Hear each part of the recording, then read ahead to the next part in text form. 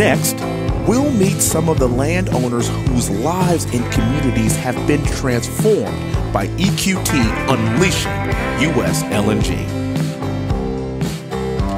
Toby invited us for a ride along to West Virginia, where EQT held a town hall about the future of natural gas production in their backyard.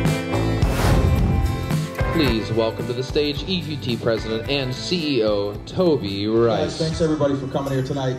Really awesome to have the opportunity to talk to everybody. One of us, you guys all know, EQT is America's largest natural gas producer. EQT has been here since 1888. We're going to be here until 2088 with the operations that we have planned. We need leaders in DC, and we've got a leader here, Wesley. He's running for Congress in Houston. I think it'd be great if you could just spend a couple minutes talking about how are you going to help us unleash U.S. LNG in Washington. Together, we're saving American energy.